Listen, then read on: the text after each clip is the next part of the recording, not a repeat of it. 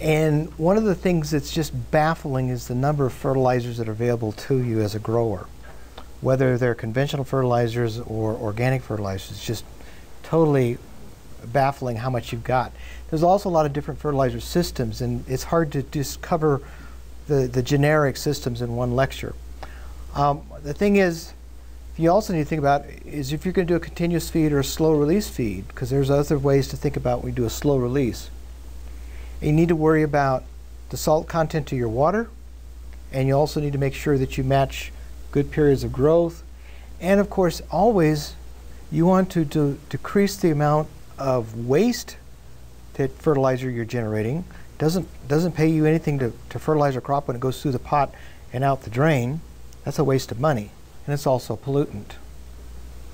Pre-plant fertilization includes basically dolomitic limestone, superphosphate, micronutrients, maybe a starter charge of nitrogen and potassium.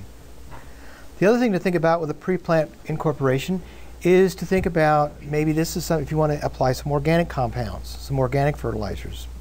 And what the organic fertilizers do in a pre-plant program is they're slowly available because they're not in the salt form.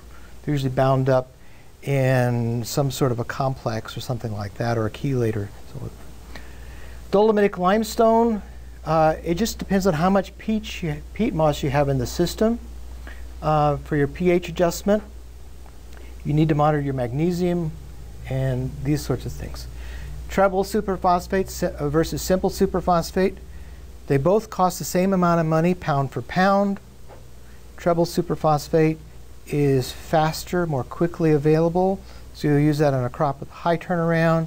Simple superphosphate is more slowly available, so you use that for a longer term crop. And then of course your micronutrients.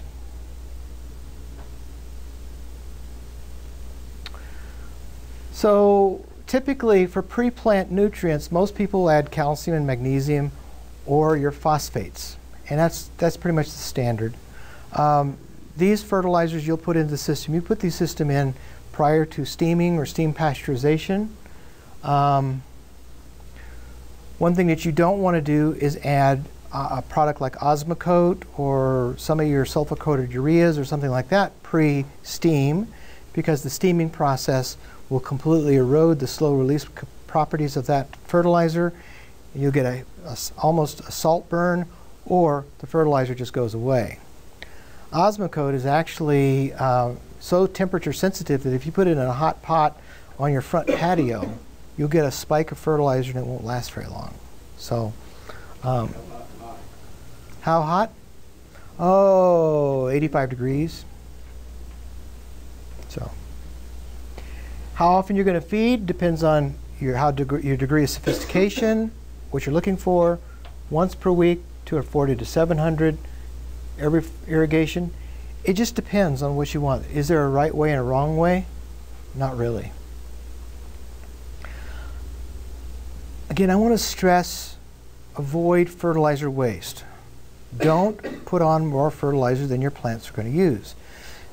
The fertilizer companies used to tell their greenhouse growers, as soon as you transplant your plants, start fertilizing. The roots haven't even gotten out. Now, the plants will never be hungry because there'll be some fertilizer there when the roots do get out, but where did most of the fertilizer go? Down the drain. Waste of money, and it's a major pollutant.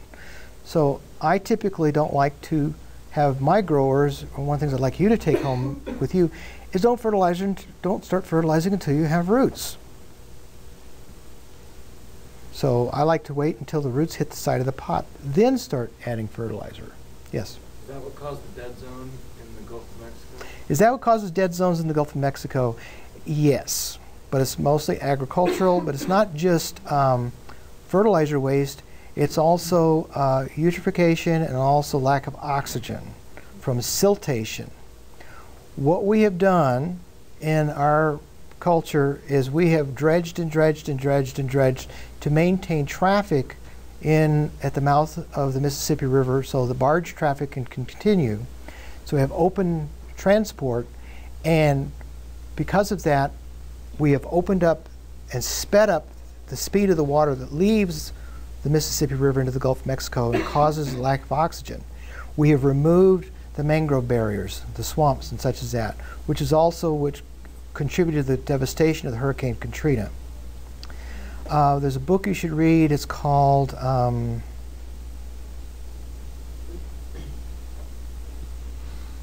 I have to think about it, but it's a history of the Mississippi River. So, and it was written before Katrina. Did I see another hand up? Okay. And remember the ratios that we want to have.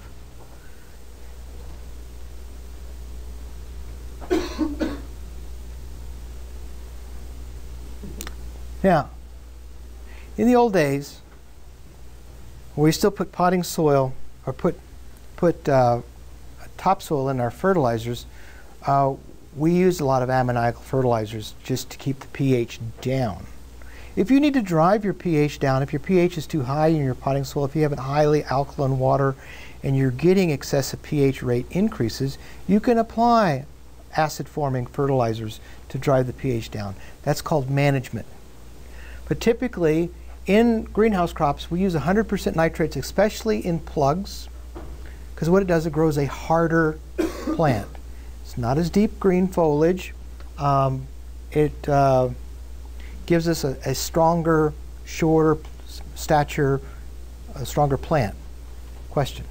Does silicone help that out? I've seen some people say Okay. yes, some people say no. Okay, does silicone add to the hardiness of a plant?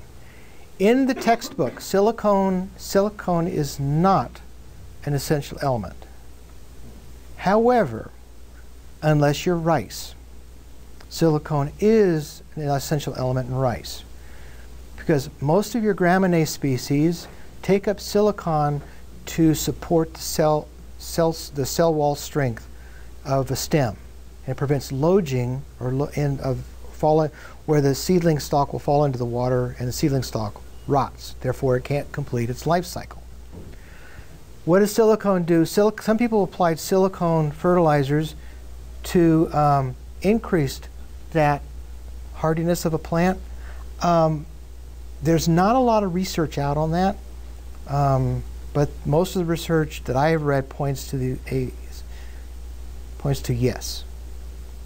The most fascinating research I have seen is using silicone fertilizers to stop leaf miner damage. Because the leaf miners don't like tunneling through high silicon foliage. Most dicots don't readily take up silicone unless it's in a form that they can take it up as a salt. Because if you grew your plants in sand, which has got a lot of silica, they're not going to take up that silica. So the old fertilizers, we used triple 20, but if we use these older fertilizers, 20, 20, 20, in a soil-less mix, the pH is going to go way, way down. And many of us in the academic world have literally begged the fertilizer companies to stop selling this product under the name General Greenhouse Fertilizer. Because every starting greenhouse grower with no education starts with this fertilizer, calls me on the phone, and say use 20, 10, 20. Well, that's not General Greenhouse Fertilizer. And I said, I know. It was in the 60s. And the modern fertilizers like 15.5 CalMag, 15.5-15, these are the products that we're using today. Ammonium toxicity is more of a problem in the wintertime. Of course, you need to know what your fertilizers are, what your media are, pine bark versus coir versus peat moss. Your plant demands for nutrients are going to change. For instance, a hydroponic grower in the winter months uses a higher fertilizer concentration than in the summer months. Why would that be? Because of transpiration? Because of transpiration rates. It's moving more water through the system more quickly in the summertime, so use a lower concentration to get the same volume of fertilizer into the system. Exactly. Which gets us to a topic that we call chemigation or fertigation. And we use fertigation in our greenhouse systems because it's easier to apply our fertilizers through the irrigation water. And we use an injector. And injectors come in many different sizes, shapes, or form. And basically, an injector is a device that will take a concentrated form, our fertilizer concentrate. We have clear water coming into the system, mixes the concentrate in with the water to make a dilute fertilizer and send it to the plants. And basically how it works. Now our direct injectors, we usually call them a chemical dosing proportioner. And there are lots of different kinds. You'll get anything, they're usually, if it's a 2% injector, it's actually 1 to 50. In other words, for every part of concentrate it picks up, it puts out 50 parts of blend. 1%, 0.5%, 2%. Notice that the percentages goes down as the ratio increases. So just to give you an example, 1 part concentrate, 99 parts water, contributes 100 parts. That's a 1 to 100 injector. Pretty simple. We'll see if you think it's so simple next week in lab when I ask you to calculate it.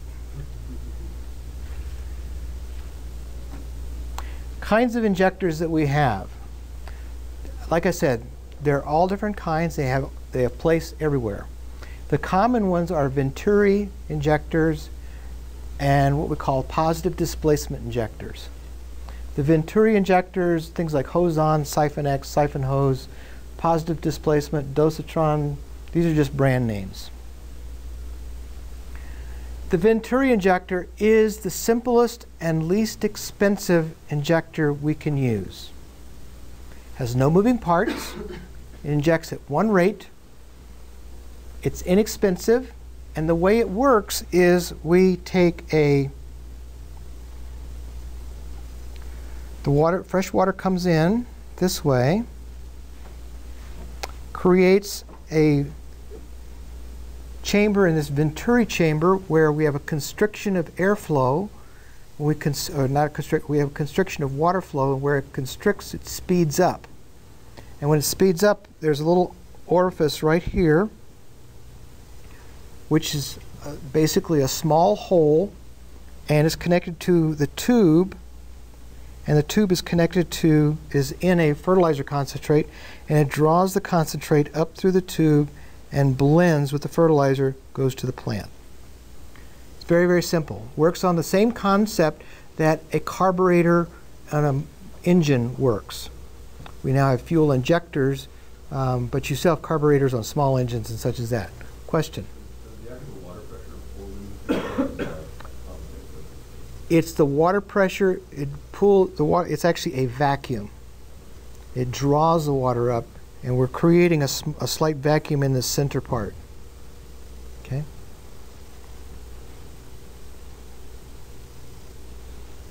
You say it's not accurate. They're not that accurate. Most of them are 1 to 16, 1 gallon to 16, or 1 to 32. They're very accurate the day you take them out of the box, but over time they lose accuracy.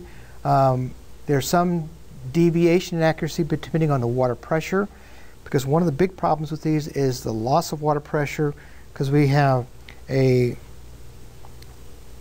the water comes in, we have high degree of water pressure. When the water comes out, because it's lost so much in this constriction, the water pressure is reduced. I will tell you that some of the most sophisticated and most successful greenhouse growers I have ever seen, this is as high-tech of a fertilizer system as they'll ever use. Because all it takes is a siphon hose hooked up to your spigot, carry a 5-gallon bucket with your fertilizer, and that's all you need. That's all I use at home. It works very, very well.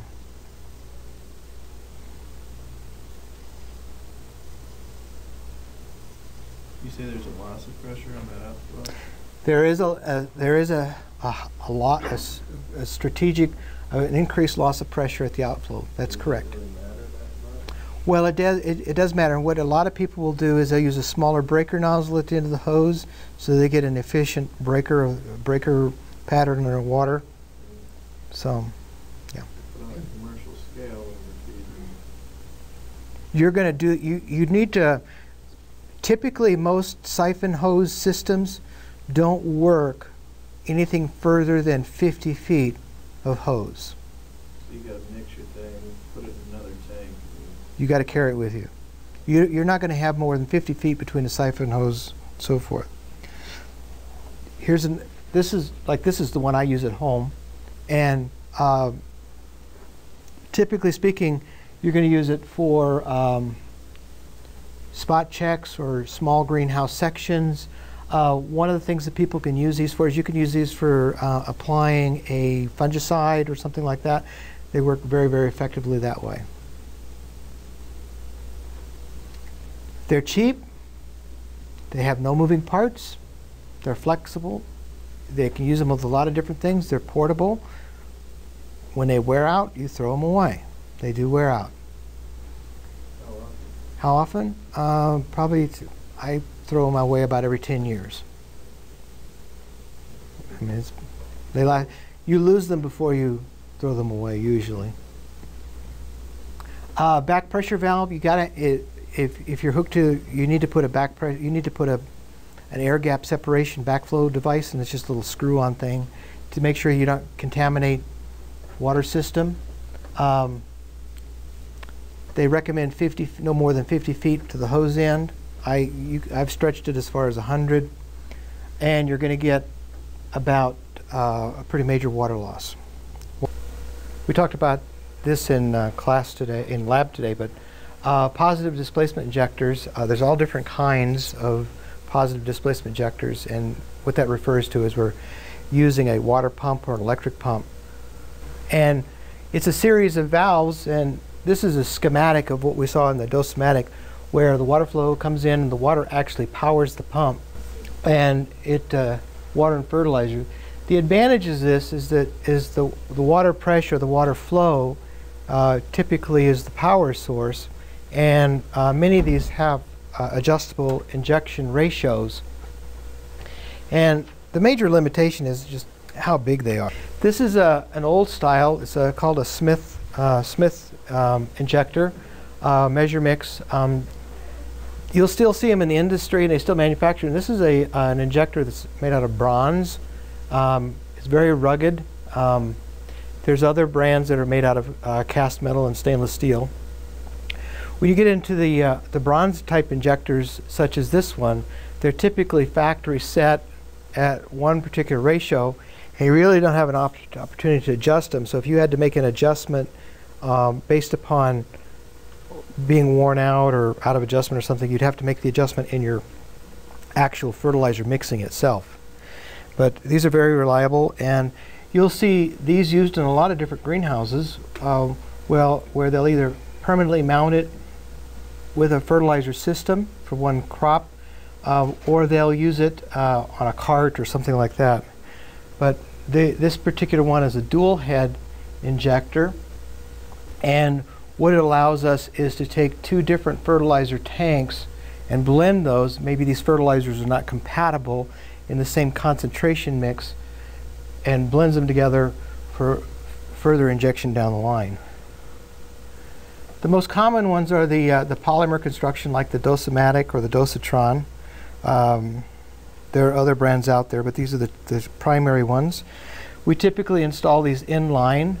This particular inline installation, you can see I have a little check valve here, this one side. That prevents water from flowing back. It won't isolate. This is not a check valve that'll isolate a drinking water supply from the fertilizer system, but it basically prevents water from going backwards and keeping our water direction in the way we want. You can mount them in line to increase your concentrations, or have dual injection systems. One of the things that I typically do when I install an injection system is I put in a bypass where I can bypass and do freshwater irrigation. However, It's just as easy to do freshwater irrigation by pulling the fertilizer tube out of the bucket. That works too. And another little trick that if you've ever done any plumbing at all, I like to put in couplers so I can take the thing apart without having to cut the pipe. These are the this is the dosematic system, and we have 3 dosmatics installed on this particular system here, in that we're feeding a very large volume line. It's typically cheaper to install several of these polymer injectors rather than a big major injector for a high velocity line. So it's typically a more inexpensive system to install. Another brand out there is called Anderson ratio feeder. These are the single head feeding systems where we'll buy a unit and put it together in a modular system for custom designing for a specific application. Question? Back to the dosomatics. How? So you can do a 1 to 100, 1 to 200. How low can that second number go? How low can that second number go? It can go. You can open up. It depends on how you buy the specifications of what you buy. They come in different systems.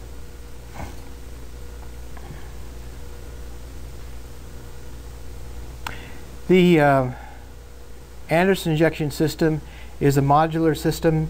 The Anderson heads are right here in this particular design. We have a metering pump here, and that metering pump meters either it's set on electrical conductivity or attached to something like that, so it gives us a little bit more precision. And so forth.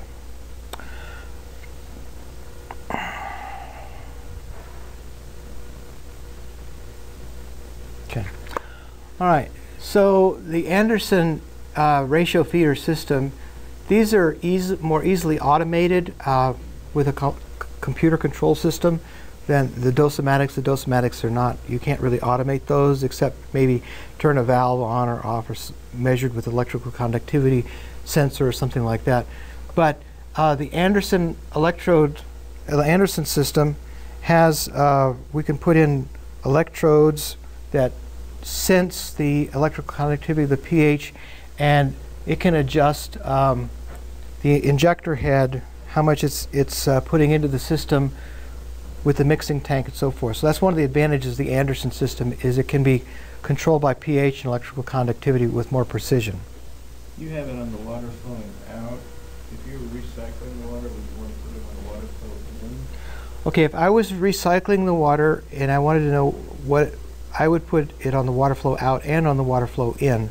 I would want to know with the electrical conductivity of the materials coming in, what point we're at to know how much is there.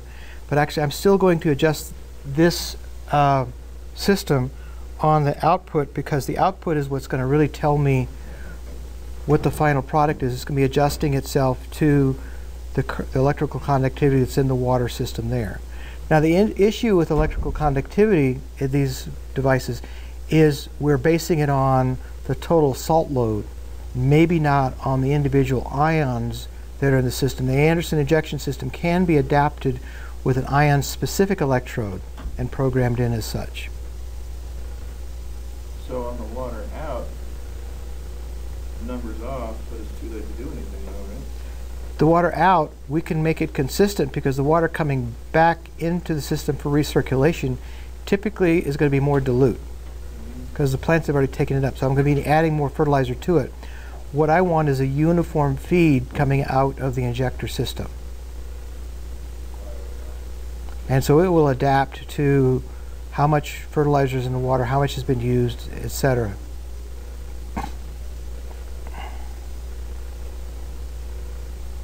But what they'll do typically when they set these up is they'll design a system to back blend raw water to maintain a consistent constant feed system so that it's all uniform.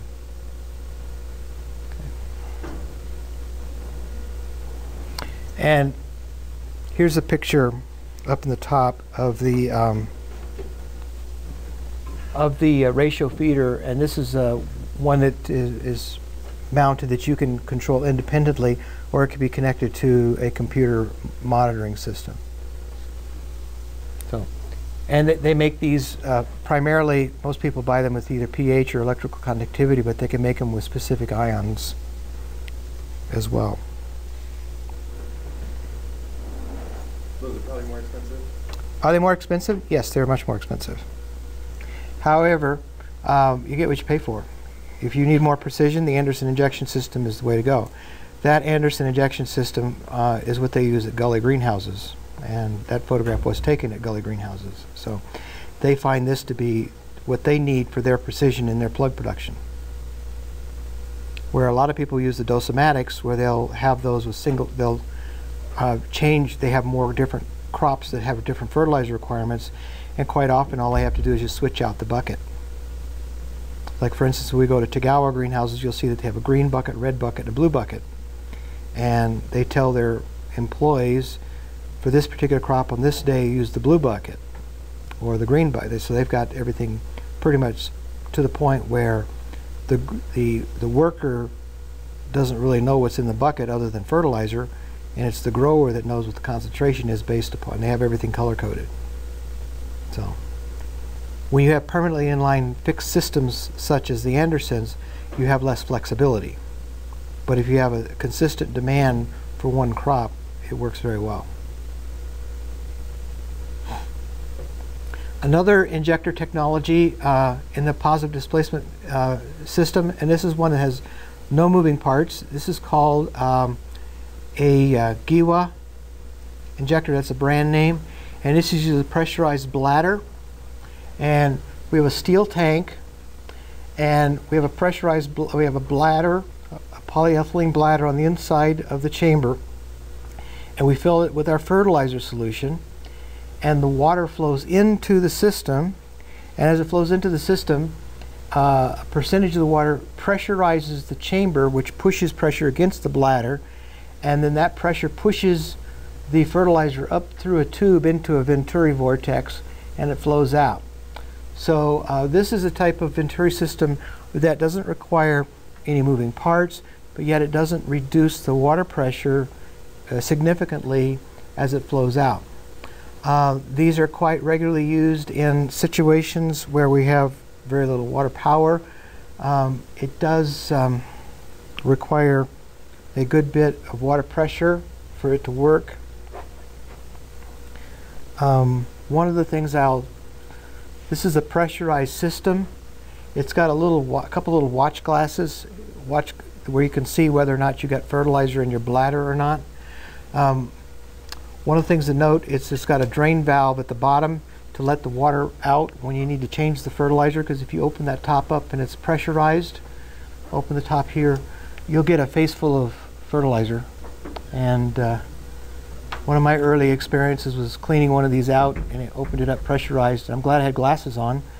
And Peter's fertilizer is blue, and I had white eyes and blue face for 2 days. So it was fun to go to class. Which injector is the right injector for you? Well, it's based on what you need. How big of an operation you have.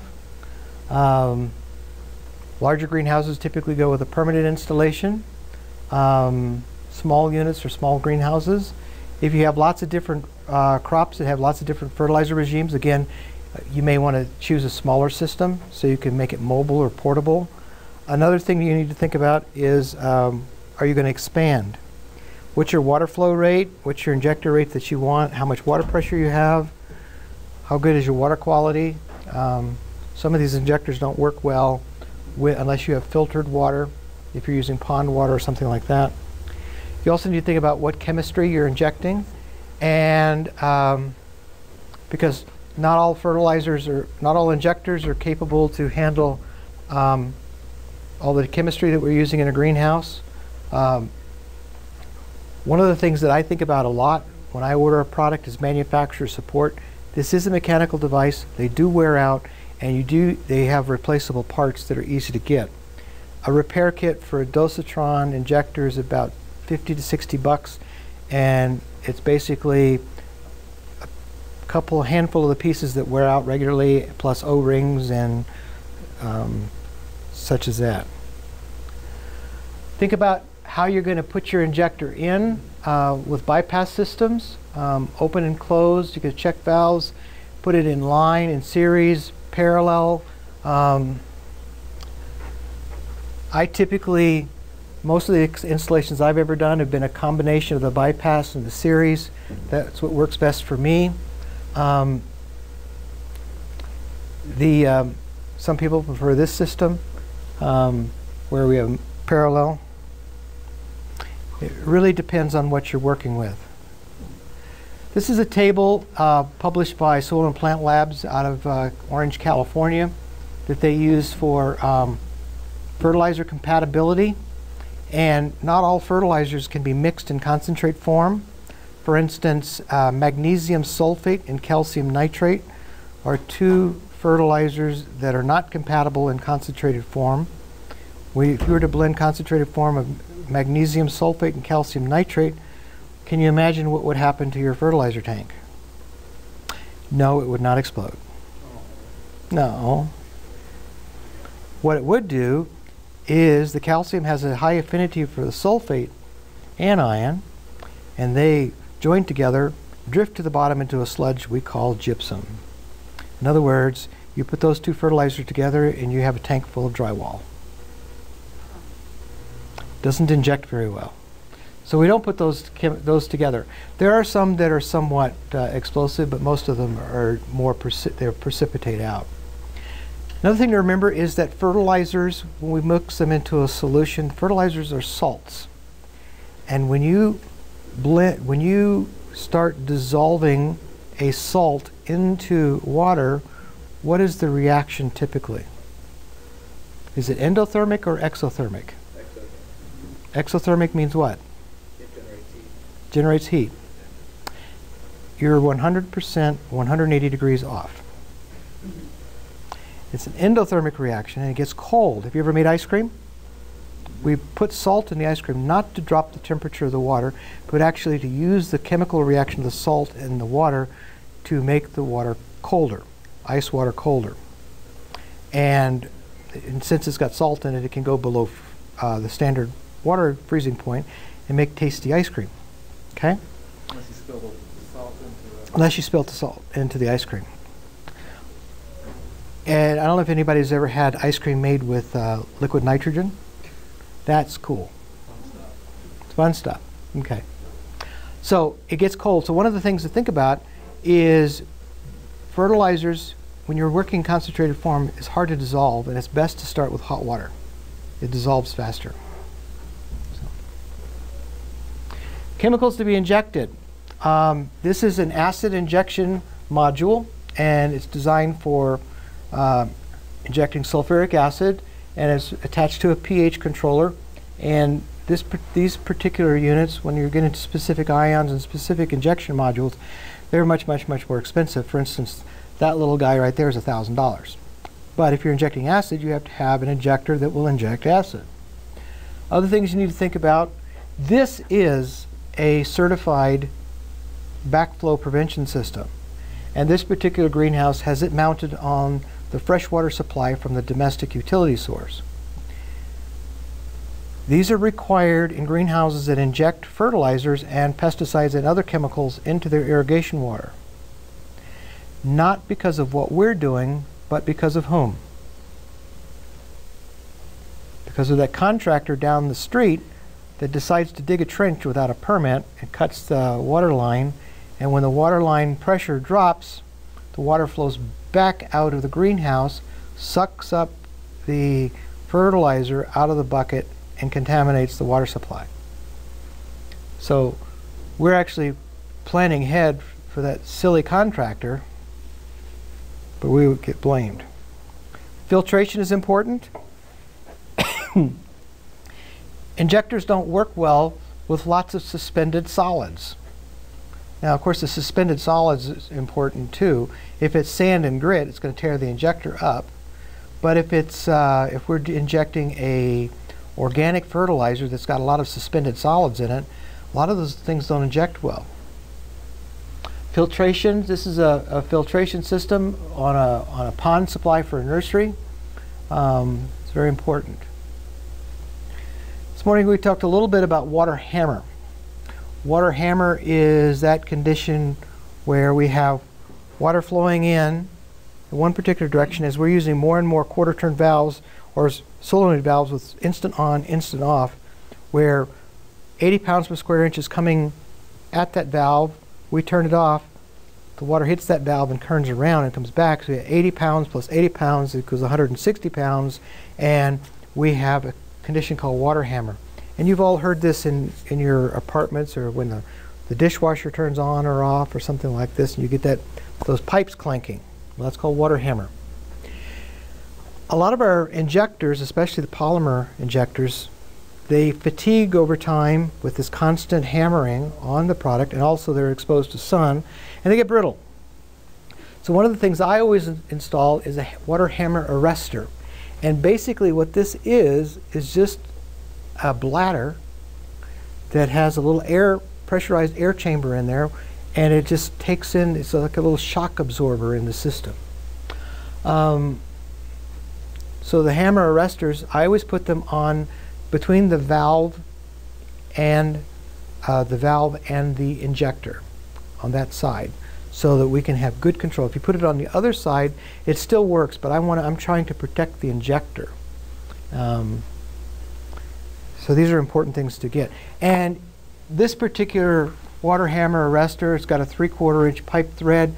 You can get it at Granger Supply for about $30, or you can get water hammer arrestors for a hot water heater at any hardware store for under $20. It's not a major investment to protect a $400 injector. They require adjusting and calibration. Here we can see a bypass system installed with 3 different tanks.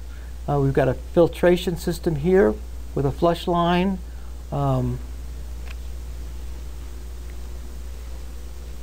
So forth. And to volume ratio calibration method, we demonstrated this class today, where you take a graduated cylinder and a known volume, like a 5-gallon bucket. It's not something that takes a lot of effort to do, and it's something that should be done on a regular basis to make sure your equipment is working correctly. We talked about injection ratios, volumes, calibration, like 1 to 51, this particular one. Quick 75 method.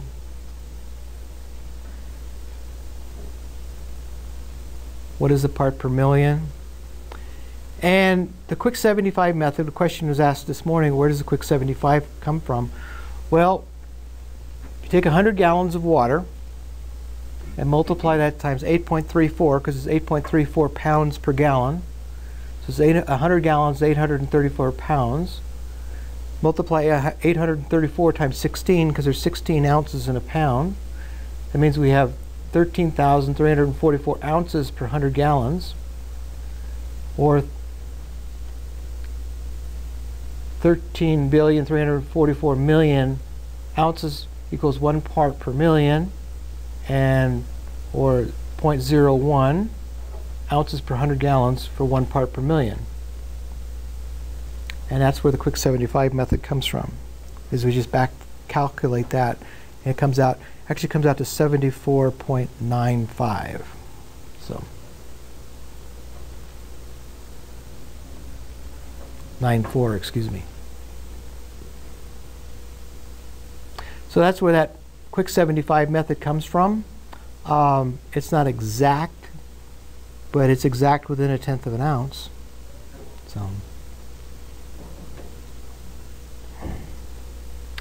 So once you understand this, you understand how to put together your fertilizer mixes.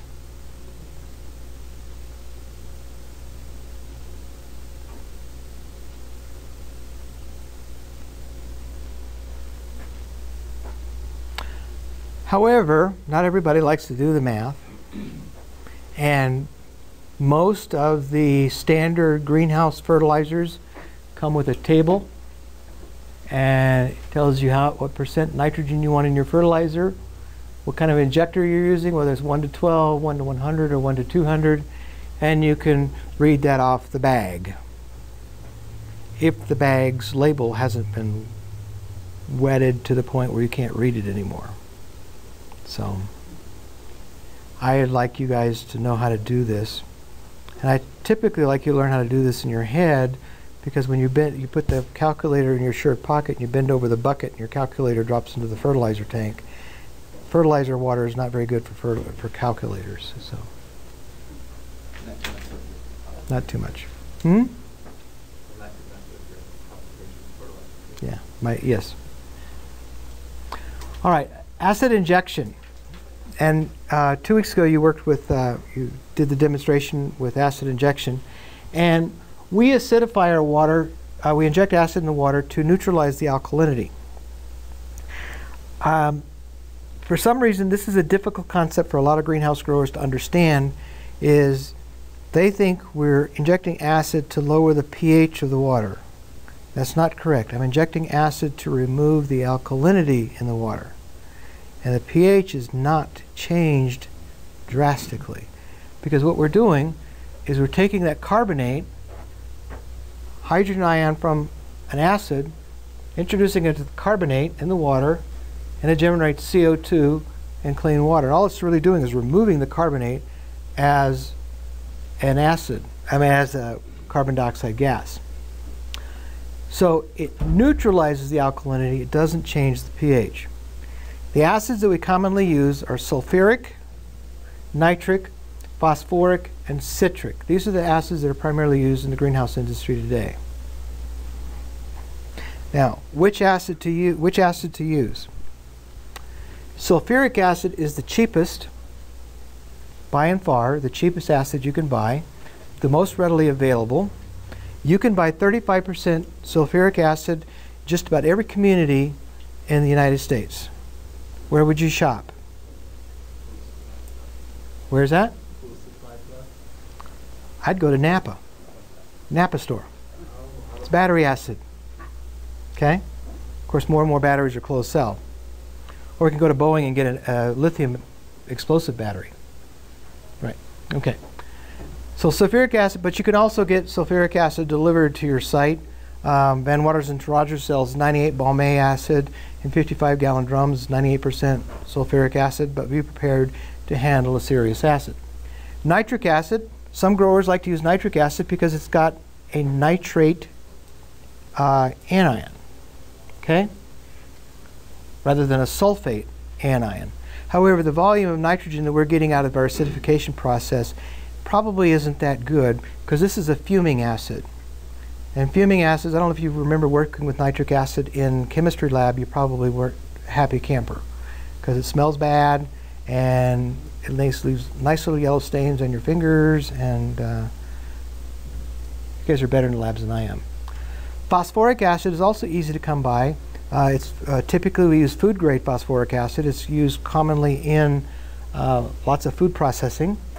However, oftentimes to generate the volume of phosphoric acid that we need in our system, we're going to mess up our phosphate to nitrogen to potassium ratio. So to use phosphoric acid, you need to also use a soil and water test, and it's also more expensive than both sulfuric and nitric. Citric acid, why would we use citric acid?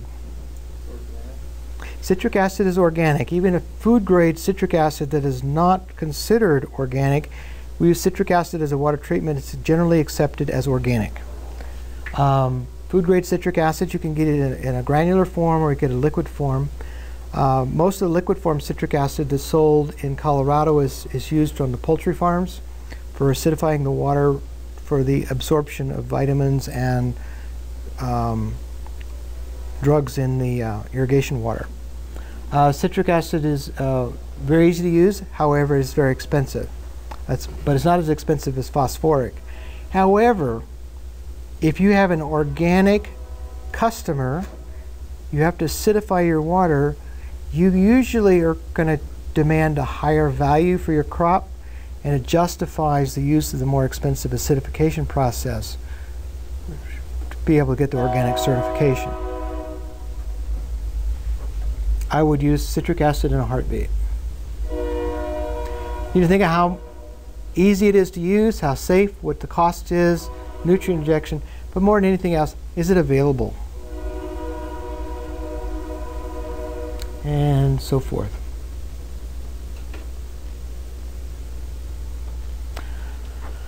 We used to, with our organophosphate pesticides, we used to bring the pH down on our organic phosphate pesticides to make organophosphate pesticides more effective.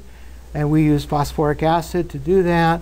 But as organophosphate pesticides have gone away, it's not necessarily having to do that as much. So some of the acids we use, citric acid versus sulfuric acid. This is a table from one of your handouts that is in your supplemental reading section from North Carolina.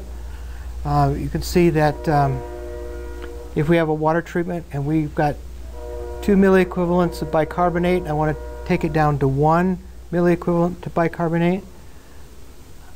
That means I need to add this much acid into our system to bring it down to that level of bicarbonate. I'm not going to take all the bicarbonates out. 1, because that costs too much money. 2, I'd like to have a little bicarbonate in my system as a buffer.